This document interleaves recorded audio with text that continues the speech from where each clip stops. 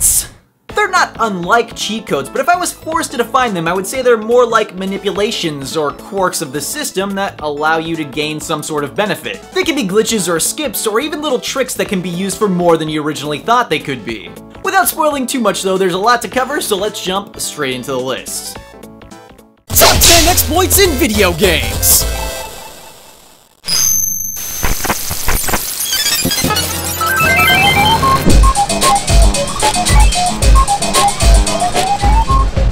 Let's start things off with some basic Mario. There's a lot of different things you can do in the original Mario Brothers. I think most famously, you've probably already heard of the infinite lives glitch at the end of 3-1. If you can time your jump just right on the second Koopa at the end of the stage, you can just get as many lives as you'd want. Wow, infinite lives? Now I don't even have to get good at the video game. How about the fact that you can actually jump over the pole in 2 different levels? It's not really an exploit, but I guess it's kind of cool. If you also jump at a corner just right, you can actually pass through a block entirely. In fact, you use this trick to get to the infamous Midas World. Whoa, mate. It's alright. I mean, you just kind of swim. How about we switch things up a little bit and go to Super Mario World? Now, the original Super Mario World is probably one of my favorite games of all time. And when it comes to games that you've grown up with and love, it's always fun to watch someone who's perfected the mechanics crush, and in this case, exploit the game into giving you something you shouldn't have. So this is by far one of my favorite exploits in the game. In order to do this trick, you have to start a new game and go to the second level. You can play the level like normally until you get to this point where you have to grab Yoshi. This is where the exploit starts, and it requires some really good timing, so don't worry if you don't do it on the first try, it's pretty hard. Start running as Yoshi and grab the first red shell you see. Do a short hop and spit out the shell, which turns into a fireball. It has to be a really specific height to work, so try to line it up with the top of this bush here. Now run as fast as you can, pick up the next green shell you see, and do another 2 short hops and land on this ledge. From here, you have to crouch and release the shell so that the fireball can hit it. So release the shell and then do a very light tap to turn around. Now we wait just a little bit. The fireball will hit the shell, turning it into a coin. And right when the coin hits about here, you have to turn around and press X and A at the same time, and then immediately following, press R to pan the screen to the right. If you can manage to do all of that successfully, you'll end up with a cloud in your inventory. What? So there's a couple reasons why this is actually really cool. As long as you don't get hit or pick up another power-up, you can take a cloud anywhere you want in the game. You know what? Screw jumping, I'm going to the skies! This mole, even he's impressed, even though it took me over 100 tries and 2 hours to get down, just so I could have like 5 seconds of footage. Now there's another reason why this is really important. You can actually use the cloud in the last boss fight against Bowser, and doing so actually glitches him out, speeding up the entire fight, which is why it's used in speedruns. But what you can't do is use it against this guy, because if you do, it glitches you out and you die. Also, fair warning, if you do the glitch wrong, then you can actually just crash your game.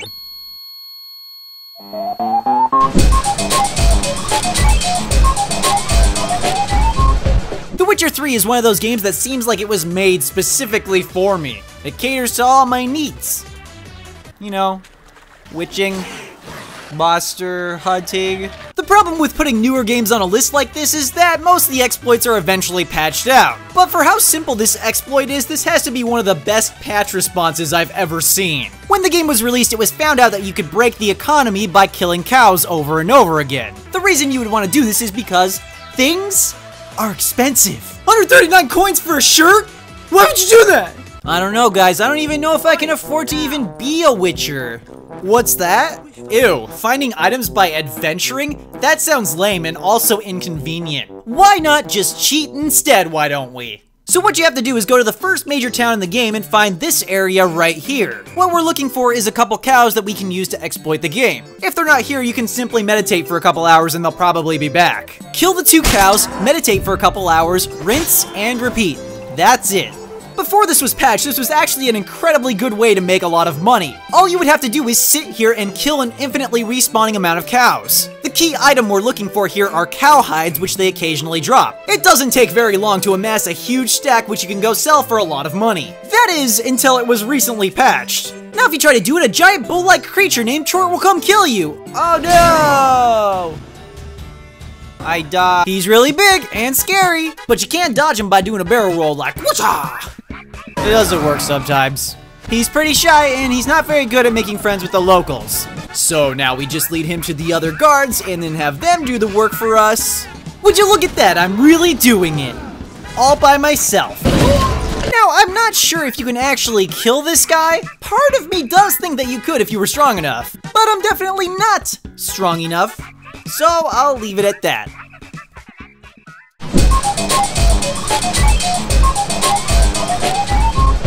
Sonic Boom. No, wait, hold on a second. Don't click out of it.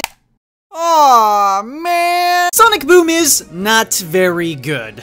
You probably didn't even need me to tell you that. One glance at the reviews and Let's Plays on YouTube and you'd know exactly what I'm talking about. So why even exploit a game like this? How about to make it end faster? It's gonna be like ripping off a band-aid. All we have to do is pause and jump. Oh man, this is a good one, Sega. This is really good. You really did it. You really outdid yourself this time. How do you let this happen? How do you let it happen? Going back to the original Mega Man can be one of the hardest things you've ever had to do. This game is hardcore and easily stands as one of the most difficult games on the NES. Sometimes the deaths can be so cheap and the game's so hard that it almost physically hurts. It's kind of like that one game where you hold out your hands and the other guy's like, and you're just like, yeah, it's like that. And although it can be one of the hardest video gaming experiences out there, to this day it remains satisfying to complete these games on just your wits and your skill. Or we could cheat.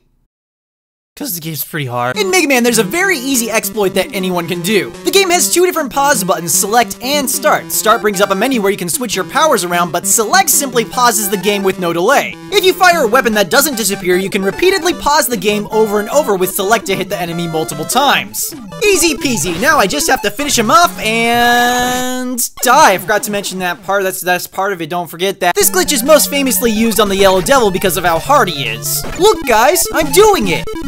With skill. Get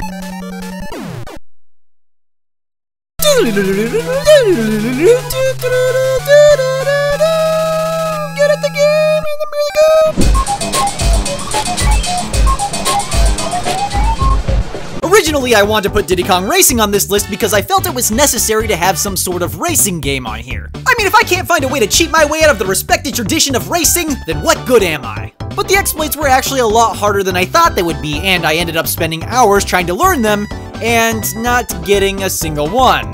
So... Mario Kart 64. I'm okay with this. In racing games, the biggest discoveries are usually ones that allow you to trick the game into thinking you've completed laps or find a shortcut that saves you insane amounts of time. And in Mario Kart 64, there's exactly those things, go figure. The most famous one is probably this one on Rainbow Road because it's pretty easy to figure out on your own. Just start the match normally, and if you build up enough speed, just jump off the side to the left. Wait. It saves you about half a lap, so if you manage to do this every time, you'll be well ahead of the other CPUs. The next skip takes place on Wario Stadium. If you can time a jump perfectly going over these little hills while steering to the left, you'll actually just jump over the barrier. If you can manage to do this on every lap, you'll have no problem beating this on any difficulty. Why not just do it on the way back too and skip the entire race? If we time a jump perfectly against this wall right on the other side of the goal line, we'll actually just jump over the wall and skip an entire lap. If you can perfect these two techniques, this race is over in a matter of seconds and times like this are possible. The hardest and arguably one of the coolest skips comes on Jungle Parkway. If you start the race, turn around, and go right to this spot, you can actually glitch through this side of the wall. Setting this one up is kind of difficult because you need just enough speed to make it through this part and onto the other side. If you do it correctly though, you'll trigger the next lap immediately. And if it doesn't trigger right away, then you have to take the drive of shame back to the finish line to see if it worked.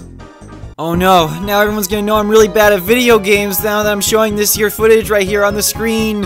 I couldn't do it! I don't deserve you guys' love! I'm sorry! I'm sorry! I died.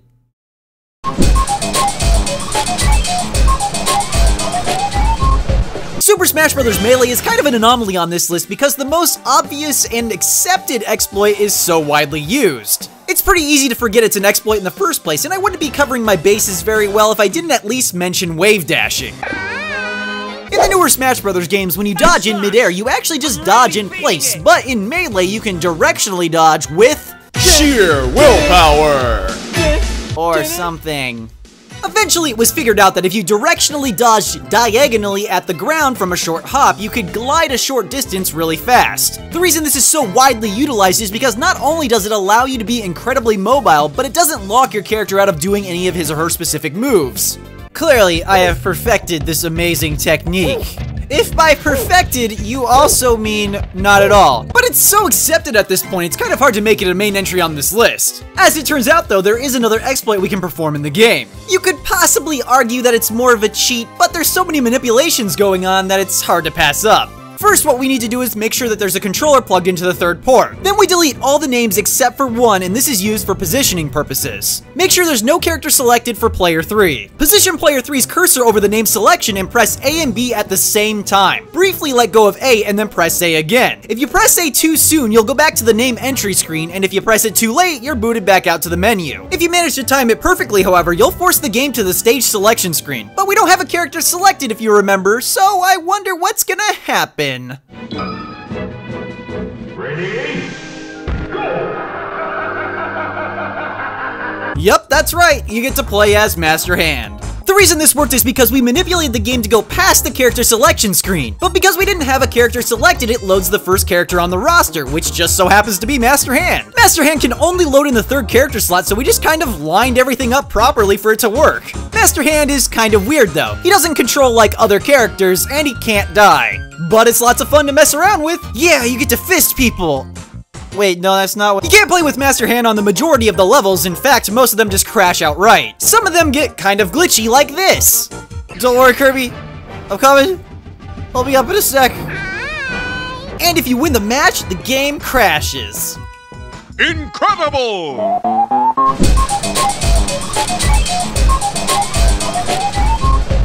It's probably no surprise to anyone that Bethesda games are kind of glitchy. Yeah. Skyrim in particular has some of my favorite glitches and exploits. A couple years back, I actually used Skyrim in a segment about useless items, thinking that plates themselves were useless. I mean, come on, dinnerware, they're such an aesthetic item. How useful could they possibly— Oh no. Whoops. As it turns out, you can use plates and platters to glitch into walls and go out of bounds. Now I'm somewhere I'm not supposed to be at all, outside of Whiterun. But I'm still inside of Whiterun. You get me? Oh my god, it's so beautiful out here. I can't even believe it. If we circle around the city walls, we can actually go through this part of the wall right here and get access to the Skyforge chest, which gives us access to all kinds of free goodies. So equip all the different kinds of items, and why not go on a killing spree to prove my self-worth? Man, I really feel good about myself and the cheating that I did to get this stuff. I deserve it. I'm basically unstoppable now, so I can do whatever I want. 20 dragons. Well, maybe not whatever I want.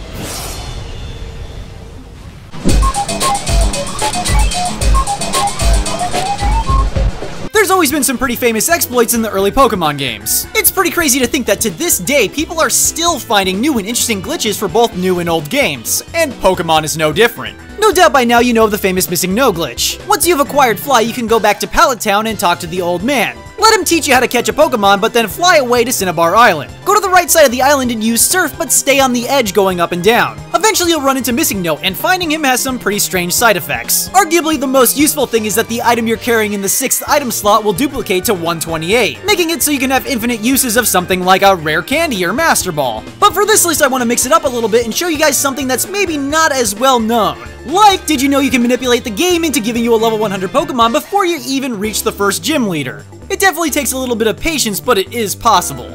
First play the game until you reach Viridian Forest, and then make sure you only have one Pokemon left in your party. You have to defeat these 2 trainers and then head towards the exit. Right before you exit Viridian Forest, this guy will stop you. But don't get too ahead of yourself because we're trying to trigger a battle on the exact square that he recognizes us. It can definitely take a lot of tries. Alright, here we go.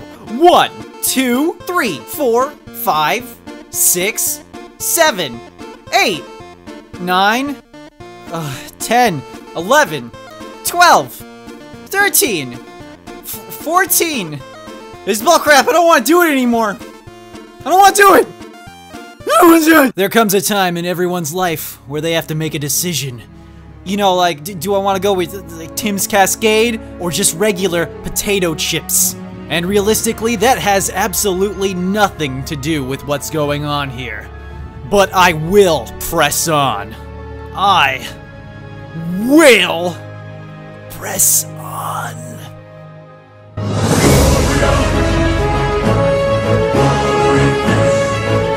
So once you have all of that finally set up, you have to die.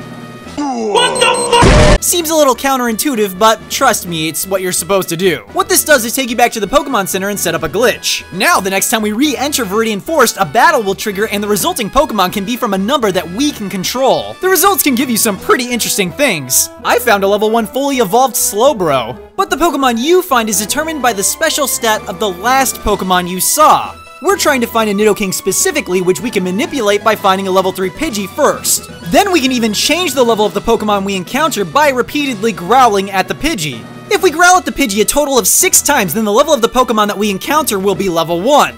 This is important because you're not traditionally supposed to be able to find level 1 Pokemon. So we do all this, catch ourselves a level 1 Nidoking, and when he levels up, profits. Alternatively, I guess you could just use Fly to set up the same glitch anywhere.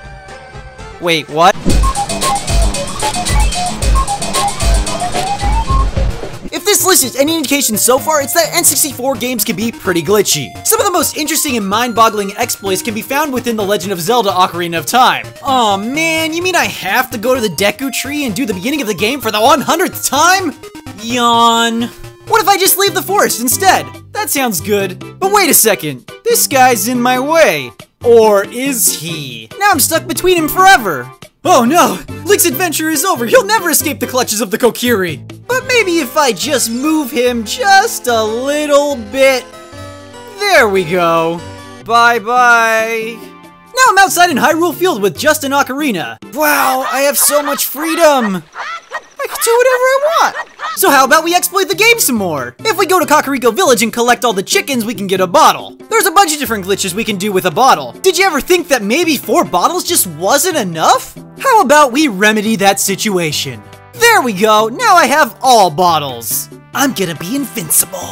It actually doesn't matter that I replaced the ocarina because we can perform a glitch called Ocarina Items. If we drop the contents of a bottle and then pick it up again, Link will be carrying a full bottle, which is represented by a blue-looking bottle model. You following me? We need Link to be carrying a full bottle to perform the exploit, so once the bottle's out, don't put it away. Now you can do a backflip, press the button for the full bottle, and then quickly press the sword button. And now we're playing our sword as an ocarina. It makes sense, I mean, if you don't think about it. I do it all the time.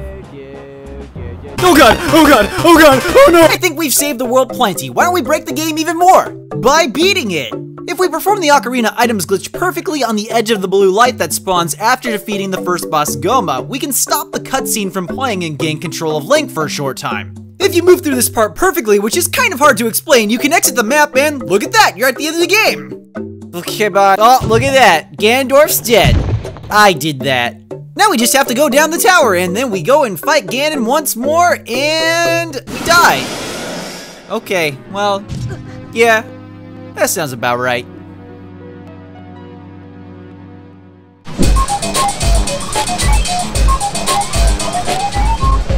Nothing like winding down with a bit of good old-fashioned Super Mario 64. Who doesn't like exploring all those different worlds and getting all those secret stars? Wait a second. There's 120 of these things? How could you do this to me, Toad?